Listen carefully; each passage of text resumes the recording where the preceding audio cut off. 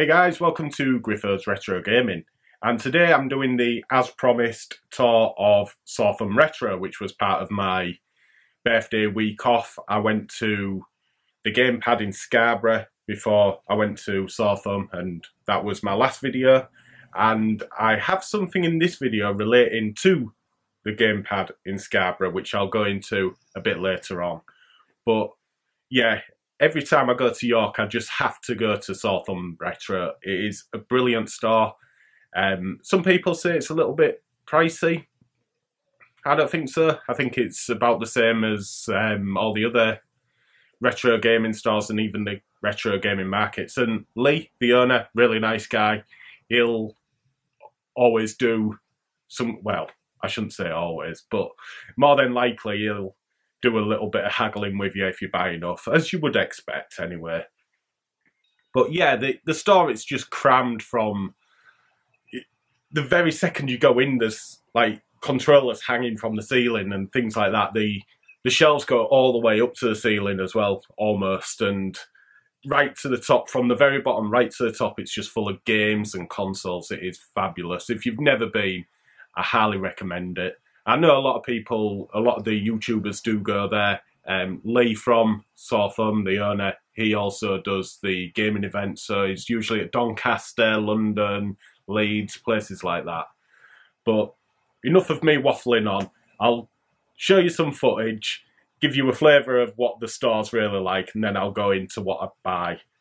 I've also got some pickups from CEX in York. Not many, but still, it's worth popping into this video. Anyway, just watch, see what you think.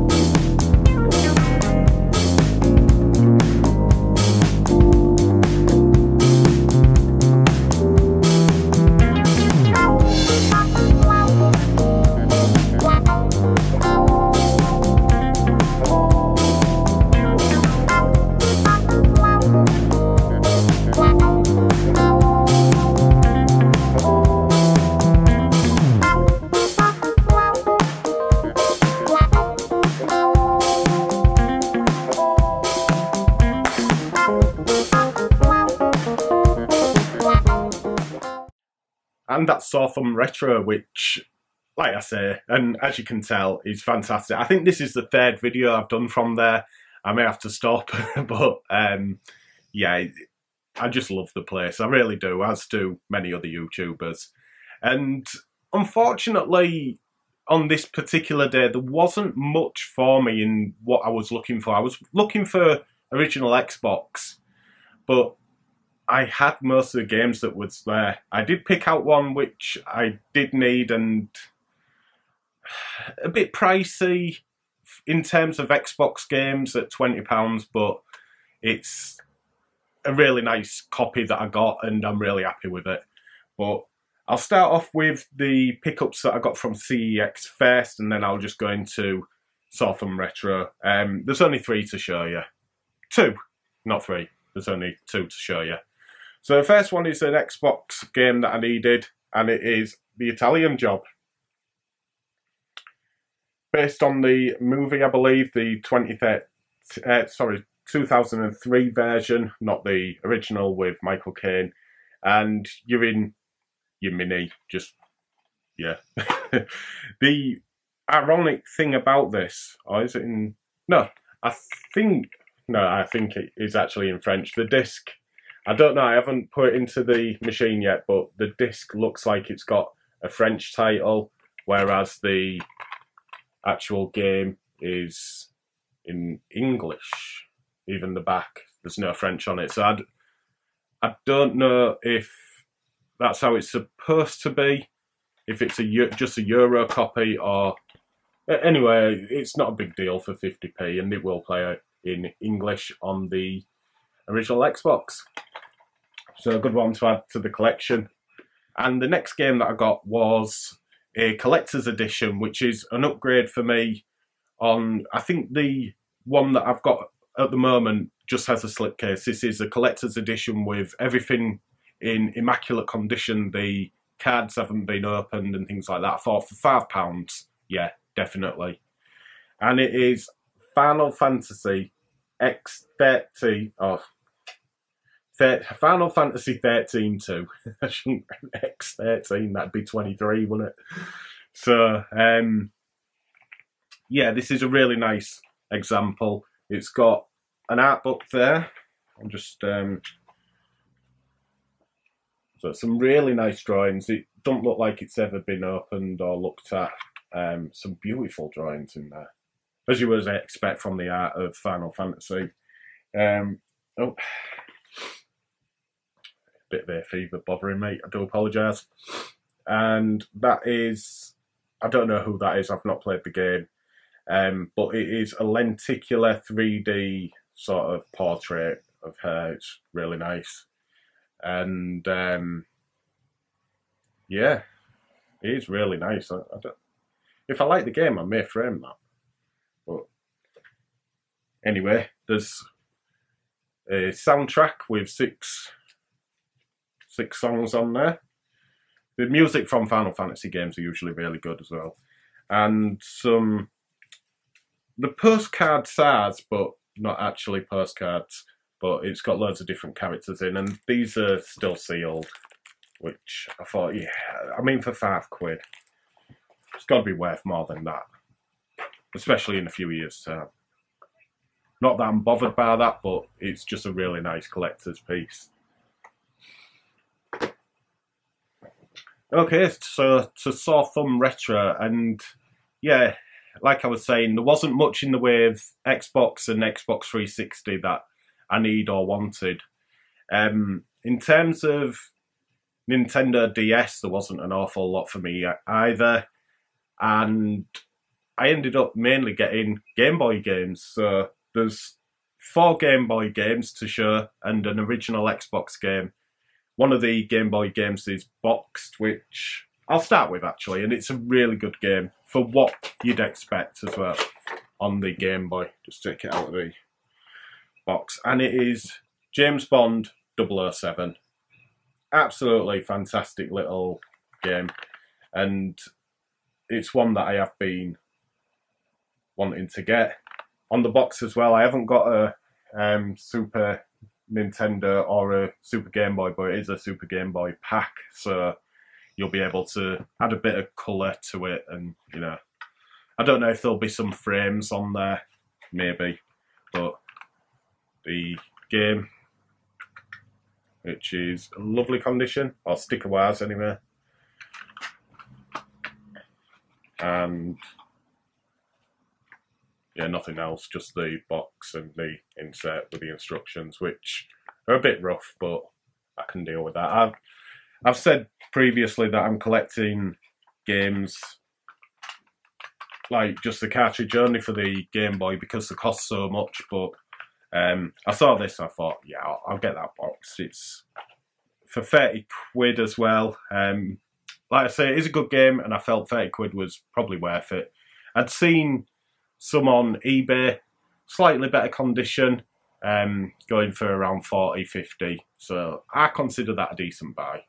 Tell me in the comments anyway, but yeah, I'm happy with that. And I got some loose cartridges for the Game Boy. And the first one is a game which you associate more with the Atari, but it is Yars' Revenge, if it'll focus. I'm going to struggle with this, I think. There you go, Yars' Revenge. I'll put some gameplay footage up. As you can see from the sticker, it was £5, and it's not a very good game, but I thought, no, I'll get that and give it a go. Yeah, £5 for a Game Boy cartridge isn't too bad in this day and age. And yeah, I know it's highly rated on the Atari. I wasn't too sure about the Game Boy, but yeah, not for me. It's just like a shooter type thing. Next up is another crap game, but I'd recently got 2 other games in a previous video, so I thought, well, I might as well complete it. Although they were boxed, this isn't. And it is WWF Warzone. And it is crap. I actually like the game on the consoles. It's on the N64 and PlayStation, original PlayStation. It's not on the Dreamcast. No.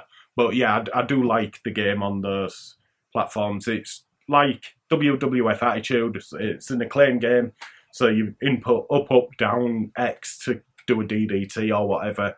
But the roster is from pretty much the end of 1997, and it's still got Bret Hart in there, British Bulldog Owen Hart, and Steve Austin, Goldust. I'm doing this from memory. These are all on the Game Boy game as well. Ahmed Johnson, Ken Shamrock, Rocky Maivia, not The Rock. Farouk, I think's in there. So yeah, it's a pretty decent roster if you like that period of time in WWE or WWF. And yeah, I thought Bret Hart and the Hart Foundation were absolutely fantastic. And it was a shame to see Bret go, but yeah. Anyway, don't get it on the Game Boy, it's dreadful. Okay, and the last Game Boy game, which I've been wanting for a while. I did have it when it first came out, and its sister game, which I'm still to get, but it is Legend of Zelda, Oracle of Seasons. And there is one called Oracle of Ages, which they're both done by Capcom. Now, they're both the same as in terms of style, and a lot of the like weapons and items that you get very, very, very, very similar to Link's Awakening in its art style and things like that. But these were done by Capcom, and they added a bit more of sort of a puzzle to it, which is really good. In this particular one, you have the 4 seasons and you've got to use them to your advantage. So you could be wanting to get across a lake to a little bit of island or a new part of the map. So you'd change the season to winter, and that'd freeze the water, allowing you to walk across. You can also get to high places if you change the seasons to summer. If there's a big seed there, you can push it towards the gap, then change the season to summer so that the vines have grown up, and then you can climb to get to your destination. It's a really, really imaginative and inventive game, considering the hardware it's on. And yeah, if you've never played these 2 games, I highly recommend them. In fact, if you're a Zelda fan, I can't imagine you not having played them, but yeah, they're fantastic either way. This was £35. I believe it's 30 in CEX. I got £5 off from Lee in the end anyway, so. And it's in nice condition. It's real as well, and I don't have to go through the hassle of returning it if I was to buy it online. So really happy with that pickup, and just the ages one to get.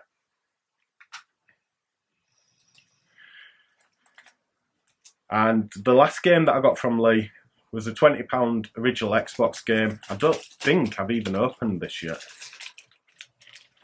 So it does need a bit of a box replacement. There's some sticker residue which won't come off, but it is Obscure, which is a survival horror game. I've not played it.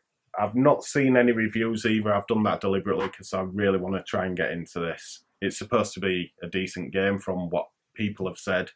Whether the critics liked it is another story entirely, but all complete. And yeah, it's a slightly pricey game on the original Xbox. I'm not sure about PlayStation. It is on the PlayStation 2, but I'm not sure what the price is like on there.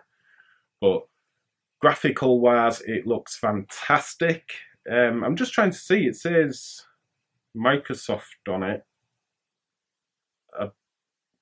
Because it does look very Resident Evil, so I was having a look to see if it's a Capcom game, but it doesn't look like it is. But yeah, anyway, it says survival horror hits the high school, the first action adventure in the style of American teen slasher movies. Yeah, when the days get a bit darker, I'll be hoping to get into that. I've still got a few others to play as well, and I really want to try and complete Call of Cthulhu as well, which is a fantastic game. I've got so far into it, but yeah, I really want to complete that. But when it's summer, the light just reflects off the screen. There's nothing I can do, even with the curtains shut. I don't know, it just not a very good room in that respect. I mean, it's good for filming in, but yeah, for playing the consoles, not so great. And that's my pickups from Sawthumb Retro, which again is a brilliant store. And if you're in York, do check it out. It's well worth your time, it really is. They carry so many different consoles and games from various consoles that, you know, I can't do it justice. I hope the film has done it justice, because it kind of is sensory overload. There's a lot of toys in there as well, which I didn't mention. I did have a look at the Hasbro WWF figures, which I do enjoy. I've got quite a few, and I'm looking for some in particular. Just as a bit of a joke, I really want Repo Man. I have got, or I'm hoping to get Skinner off Dainster when I see him at the gaming market. Hopefully he's put that aside. And yeah, a few others that I really want. But yeah, highly recommend going there.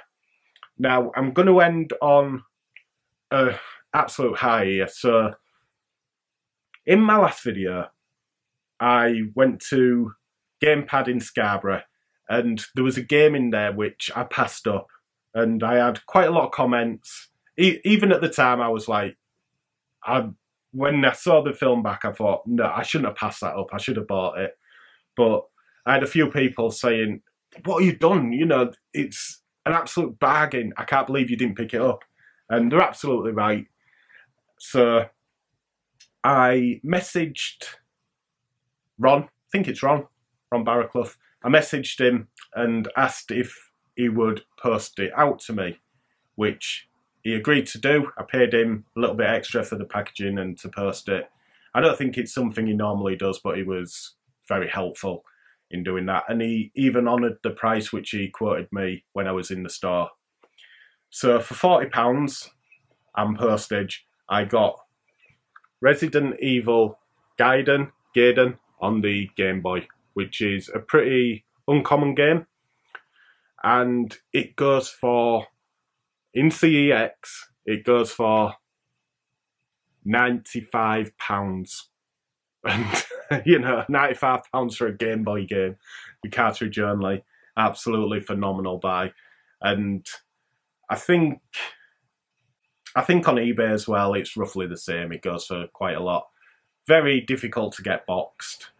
and it's hard to tell whether the boxes are real or not because it's one of the few Game Boy games where the inside of the box is white, and that's usually an indicator.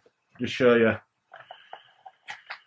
Usually that speckled sort of egg box sort of colour, but yeah, the fake boxes are usually normally white on the inside, so that's usually an indication that the box is fake. But in this instance, the Resident Evil Gaiden game does have a white inside on the box. But yeah, if you can get hold of the box alone, it's probably about the same sort of price. It's ridiculous. But yeah, it's an interesting game as well. They've really done a good job in porting it down to the Game Boy, and it's an okay sort of game from what I've played so far. It's hard to get into it as such, but I need to give it a proper go, and hopefully I will. So with that and my luck in getting Wendy every which way for £1, I've got 2 expensive games for less than half the price. I'm absolutely delighted. So Ron, if you're watching, thank you. And to everybody else, thank you for making my mind up for me and making me panic and message Ron. So it's finally in my collection anyway. So that's my journey to York and Saw Thumb Retro, and I hope you enjoyed the footage and the video and everything I bought. So I just want to say thank you for watching, and I'll see you again very soon with, I'm hoping to do a review video. I want to try and do something other than a pickup video to, you know, just change things up on the channel a little bit. I think it's getting a bit stale with these pickup videos, but yeah, I'm happy with what I got, and hopefully you've enjoyed this video. So take care and thanks for watching. I'll see you again.